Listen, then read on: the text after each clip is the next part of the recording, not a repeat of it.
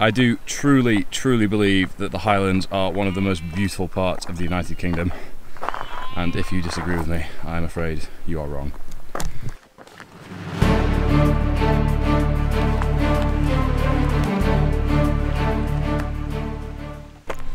Bearing in mind I was very worried about being rained on, it makes this a very welcome change, but it also means that right now I'm far too hot and I've not been going for long.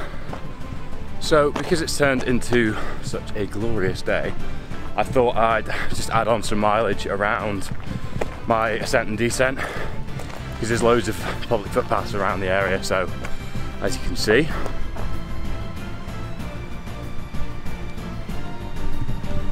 just following this round for a little while and then looping back round and up towards the top of the Munro.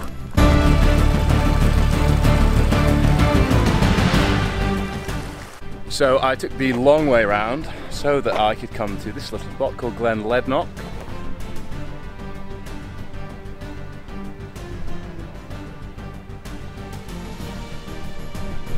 Which, as you can see, is just as pleasant as the rest of my surroundings. But this is a common starting point for the Munro that I'm going up, so I thought I'd walk all the way around here and then start from here instead, just so that I could get a bit of scenery without too much stress to start with.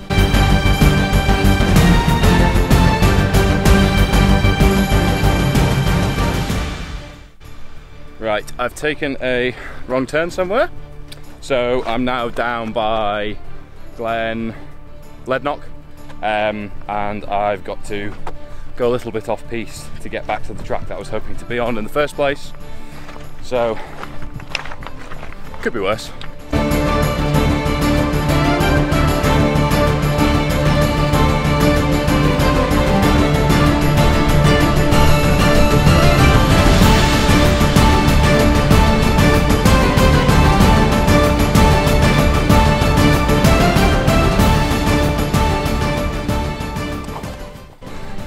Right, that little loop around turned into an 8-mile detour, so hour and 35 minutes in, and I'm just starting my way up to Ben Chonzie, so a bit weary legs, bearing in mind as well that I've got a lot of fatigue in them after lunging 1.5 kilometres yesterday.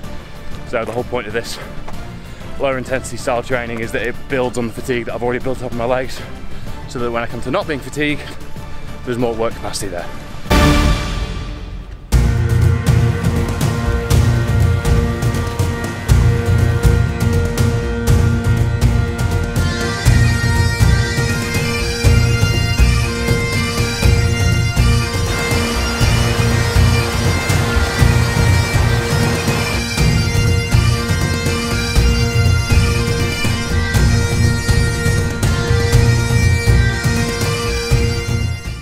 Temperature's cooled right down, which I'm going to be honest has been very refreshing.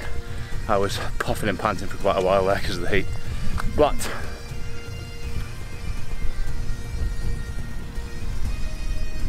worst places to be puffing and panting, let me tell you. There you have it, Ben Chonzie.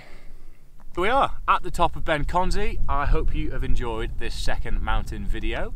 If there's anything that you think I could do better, anything I'm doing terribly, anything you want to see more of, please do let me know, as I'm hoping that taking you along for the ride with me on some of these is going to inspire some of you to get up into the mountains, as I truly don't think there's anywhere better in the UK to get up, clear your head and not worry about anything else that's going on down there.